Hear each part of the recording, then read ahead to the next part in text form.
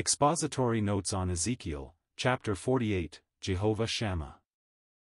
By H A Ironside. Part 4, The Coming Glory, Chapters 40 to 48. Ere the wondrous vision faded away, our prophet saw the land far extended, as Isaiah 33 verse 17 tells us, "Thine eyes shall see the King in his beauty, they shall behold the land of far distances." A.V. Margin. Now these are the names of the tribes, from the north end, beside the way of Hethlon to the entrance of Hamath, Hazarenan at the border of Damascus, northward beside Hamath, and they shall have their sides east and west, Dan, one portion. And by the border of Dan, from the east side unto the west side, Asher, one portion. And by the border of Asher, from the east side even unto the west side, Naphtali, one portion. And by the border of Naphtali, from the east side unto the west side, Manasseh, one portion. And by the border of Manasseh, from the east side unto the west side, Ephraim, one portion.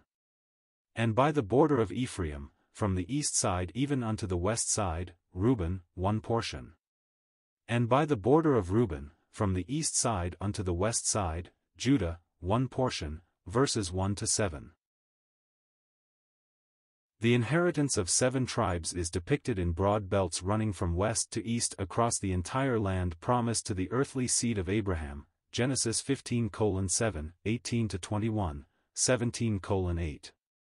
That covenant has never been rescinded, so remains inviolate, for it was based not upon man's faithfulness but upon pure grace. The universal testimony of the prophets is that when Israel returns to God they will be re-established in their land, never to be rooted out again. 7 tribes are listed here who will possess the northern part of Canaan and the land east of the Jordan. And by the border of Judah, from the east side unto the west side, shall be the oblation which ye shall offer, 25,000 reeds in breadth, and in length as one of the portions, from the east side unto the west side, and the sanctuary shall be in the midst of it. The oblation that ye shall offer unto Jehovah shall be 25,000 reeds in length, and 10,000 in breadth. And for these, even for the priests, shall be the holy oblation, toward the north 25,000 in length, and toward the west 10,000 in breadth, and toward the east 10,000 in breadth, and toward the south 25,000 in length, and the sanctuary of Jehovah shall be in the midst thereof. It shall be for the priests that are sanctified of the sons of Zadok, that have kept my charge, that went not astray when the children of Israel went astray, as the Levites went astray. And it shall be unto them an oblation from the oblation of the land, a thing most holy, by the border of the Levites, verses 8-12. Immediately south of the portion of Judah was the oblation set apart for the priests with the sanctuary in the midst.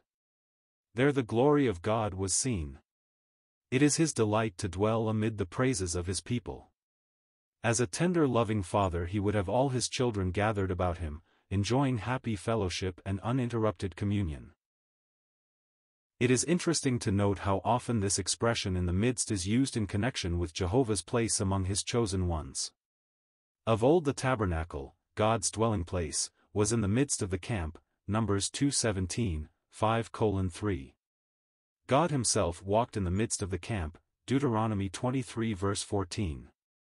He dwelt in the midst of Jerusalem, Psalm 46 verse 5, the Holy One of Israel dwelt in the midst of the nations, Isaiah 12 verse 6, Hosea 11 verse 9, Zephaniah who, like Ezekiel, looked forward to future blessing, saw the Lord again in the midst as of old, Zephaniah 3 verses 5 and 15. It is this that Ezekiel saw in vision, the tribes resting in peace after all their long centuries of distress and wandering among the nations, and Jehovah dwelling in his sanctuary in the midst of his redeemed ones. And answerable unto the border of the priests, the Levites shall have 25,000 in length, and 10,000 in breadth, all the length shall be 25,000, and the breadth 10,000. And they shall sell none of it, nor exchange it, nor shall the firstfruits of the land be alienated, for it is holy unto Jehovah, verses 13, 14. That which is dedicated to the Lord must not be alienated for any cause or used for any other purpose. As the firstfruits belong to him, so with the oblation for his sanctuary. The holy must not be confounded with the secular, but the title of Jehovah is to be ever acknowledged. And the 5,000 that are left in the breadth, in front of the 25,000, shall be for common use, for the city, for dwelling and for suburbs, and the city shall be in the midst thereof. And these shall be the measures thereof, the north side 4,500, and the south side 4,500, and on the east side 4,500, and the west side 4,500. And the city shall have suburbs, toward the north 250, and toward the south 250, and toward the east 250, and toward the west 250. And the residue in the length, answerable unto the holy oblation, shall be 10,000 eastward, and 10,000 westward, and it shall be answerable unto the holy oblation, and the increase thereof shall be for food unto them that labor in the city. And they that labor in the city, out of all the tribes of Israel, shall till it. All the oblation shall be 25,000 by 25,000, ye shall offer the holy oblation foursquare, with the possession of the city, verses 15 to 20. The city and its suburbs occupied a wide and a broad space surrounding the Lord's portion. Here the people were to dwell comfortably housed and enjoying the fruit of their labor as they tilled the open land surrounding the city itself, thus enjoying the fruits that it would bring forth. When God gets his rightful place, his people may be sure that their interests will be well looked after. And the residue shall be for the prince, on the one side and on the other of the holy oblation and of the possession of the city, in front of the 25,000 of the oblation toward the east border, and westward in front of the 25,000 toward the west border, answerable unto the portions, it shall be for the prince, and the holy oblation and the sanctuary of the house shall be in the midst thereof. Moreover, from the possession of the Levites, and from the possession of the city, being in the midst of that which is the prince's, between the border of Judah and the border of Benjamin, it shall be for the prince, verses 21, 22. The inheritance of the prince was in close connection with that of the priests and the Levites, near to the sanctuary, thus everyone would have his allotted place according to the plan of God, with whom there is no disorder or confusion. And as for the rest of the tribes, from the east side unto the west side, Benjamin, one portion. And by the border of Benjamin, from the east side unto the west side, Simeon, one portion. And by the border of Simar, from the east side unto the west side, Issachar, one portion. And by the border of Issachar, from the east side unto the west side, Zebulun, one portion. And by the border of Zebulun, from the east side unto the west side, Gad, one portion. And by the border of Gad, at the south side southward, the border shall be even from Tamar unto the waters of Meribah-Kadesh, to the brook of Egypt, unto the great sea. This is the land which ye shall divide by lot unto the tribes of Israel for inheritance, and these are their several portions, saith the Lord Jehovah, verses 23 to 29. 5 tribes were seen as located on broad strips of land south of the city, even as 7 had been depicted north of it. It is noticeable that the Levites, as of old, were not numbered among the tribes receiving an inheritance in the land because the Lord is their portion, but Joseph is divided into Ephraim and Manasseh, as when they took possession of Palestine of old. The Levites, as we have seen, had their place in the sacred oblation, in the vicinity of the temple.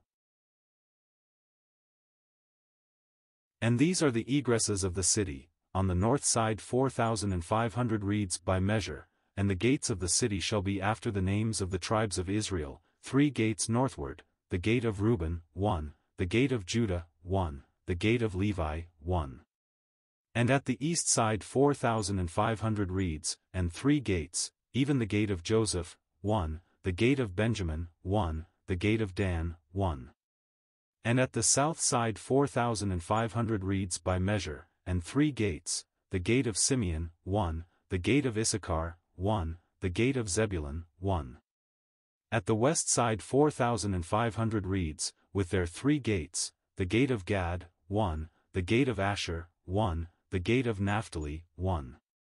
It shall be 18,000 reeds round about, and the name of the city from that day shall be, Jehovah is there, verses 30 to 35. Ezekiel saw 12 gates to the city of his vision, and on each gate the name of one of the tribes of Israel. In this case Levi was listed as one of the tribes, and Joseph as another, so that the distinction between Ephraim and Manasseh is not recognized here. The heavenly Jerusalem as seen by John also had 12 gates, and on these too the names of the 12 tribes were inscribed. But the one seen is earthly and the other heavenly.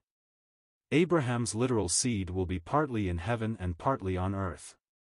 All Old Testament saints will be raised and have their place in Jerusalem which is above. Those living on the earth at the second advent will possess the land as promised to Abraham, Isaac, and Jacob, which is Israel. The account of the vision closes with the declaration that the restored earthly city will bear the name of Jehovah Shammah, that is, the Lord is there, for he will, as we have seen, return in glory to his sanctuary and will dwell in the midst of his people throughout the kingdom age.